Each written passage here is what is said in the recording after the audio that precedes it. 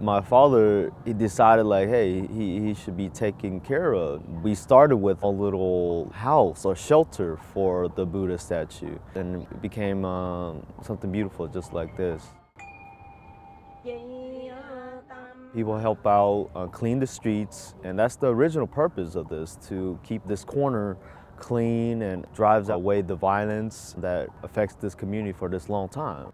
You know, it touched me in a way where I was like, hey, this is actually being supported by other people. My mother, she comes here every day.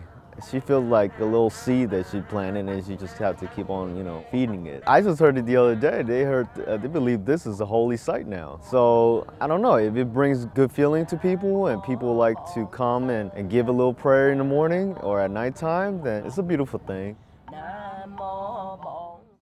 Want more? Download the AJ Plus mobile app and join the conversation. Available in your app store now.